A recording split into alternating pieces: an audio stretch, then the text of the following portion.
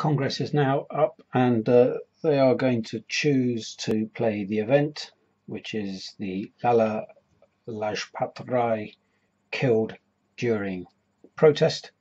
The murder of this popular Sikh independence leader prompts dismay and allows the Congress player to replace two cubes in a space with underground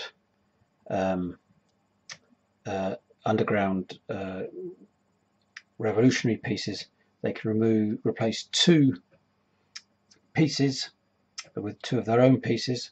The choice is going to come down to a two population area,